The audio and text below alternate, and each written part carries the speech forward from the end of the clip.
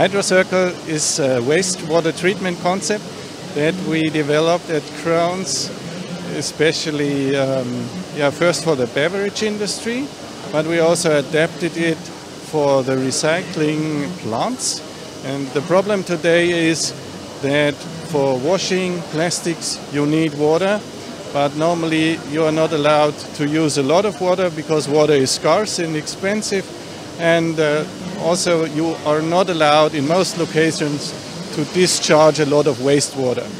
So we take the wastewater and according to the local needs we bring it back to a quality that can go into the drainage or can go back into the washing process again. So we reuse this water again for the recycling plant.